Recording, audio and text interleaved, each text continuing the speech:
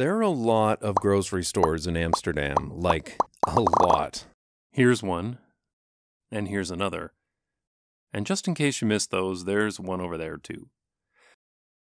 Grocery stores, markets, butchers, and bakers are woven into the urban fabric so that no matter where you are, you're only a short walk to somewhere where you can buy fresh food.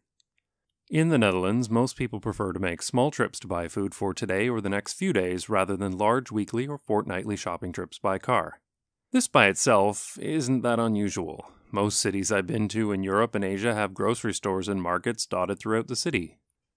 What's interesting about the Netherlands is how optimized everything is to make your grocery shopping trip as fast as possible. Shops are not set back behind a sea of parking, so it's easy to stop in if you're walking by. In fact, many grocery stores do not have any car parking at all, and it's common to see them in pedestrianized areas accessible only by walking or cycling. Of course, bicycle parking is always provided right out front, making it also very quick to shop by bicycle. Just pull up and lock the bike. Grab some reusable shopping bags, and get a basket. Some of the more modern shops provide hand scanners that allow you to scan your items as you shop. Scanning each item as you place it in your bag also means you don't need to rebag your groceries at the checkout. Since everything has already been scanned, the checkout process is very quick. Just tap your contactless payment card and grab your receipt. The exit gate opens when you scan your receipt. Drop the bags back into the bike, unlock, and we're off. For a typical grocery trip, I can be in and out in less than 10 minutes, and it's easy to do whenever I'm on my way home. If you'd rather not buy plastic-wrapped foods and only interact with machines, there are markets available too. Often, these have better prices, especially on fresh produce.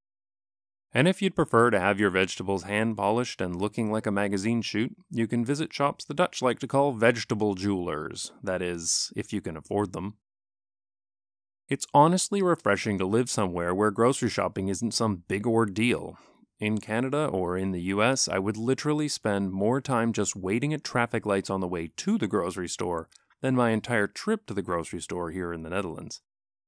I always found the North American car-centric grocery trip to be really messed up.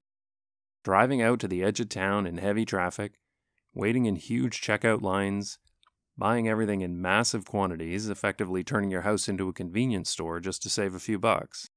And who eats this much food? The truth is, nobody does. The US and Canada have the highest level of food waste in the world. Almost 1/4 of all food purchased by consumers goes to waste, and the bulk shopping culture definitely plays a part in that. You're much less likely to eat fresh food if you're buying it in bulk for the week rather than if you stop on your way home from work. Of course, when everyone is forced to travel everywhere by car, nothing is a quick trip anymore, especially in rush hour.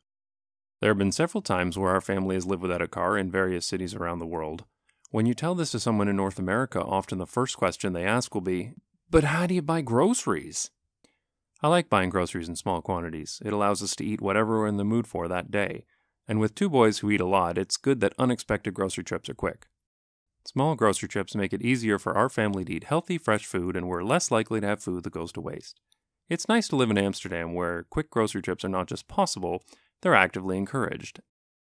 And nobody ever asks us, "But how do you buy groceries?"